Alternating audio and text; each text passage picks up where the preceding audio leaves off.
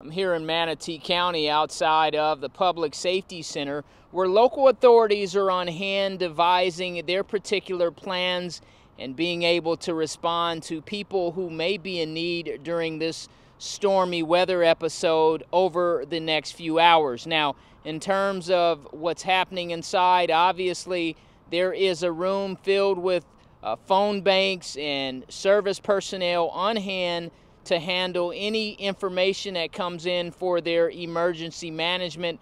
They will be able to dispatch and pretty much react and respond and help people right here in Manatee County during a time of need. We'll have more information coming out of this emergency center here in Manatee County. I'm James Hill with ABC7, your local station.